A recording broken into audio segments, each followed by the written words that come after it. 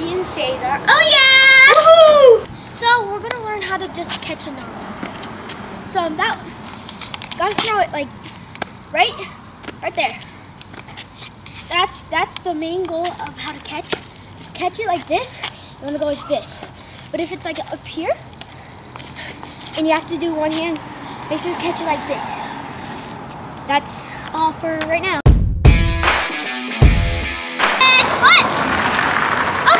This is how you throw a ball. First, you're going to take your hands and make them like this. You're going to grab onto the ball, look for your target, and throw the ball. That's how you do it, Joe.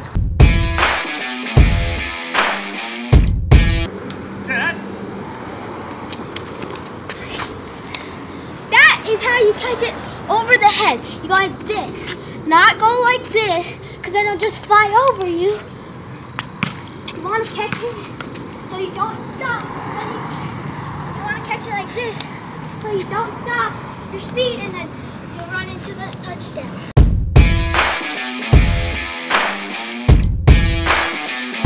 This is how you do a one-handed catch. Throw to me. That's how you do it, man! So you want to go like this with your hand so you could get the grip, and then once you pull it in, that's just how you do it. So once it comes in, don't just hit on it with all your grip, and then once you're done catching it in one hand, put your other hand on it, then you can run for a touchdown. Touchdown! This is how to hurdle. So let me show you the example. So come on, people. So 3, 2, 1.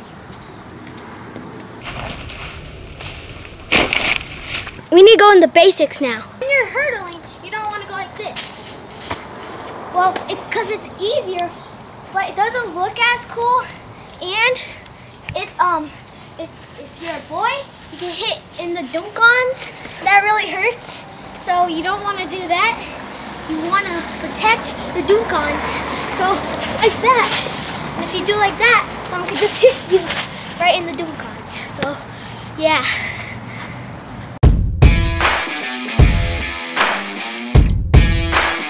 This is how you do a spin move. First, you're going to start running towards this defender.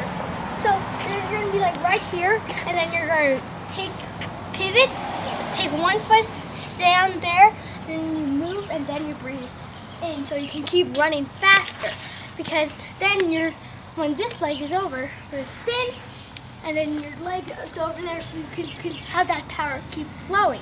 So you're going to go, whoa, and then step, turn, and go like that, and you're for a touchdown.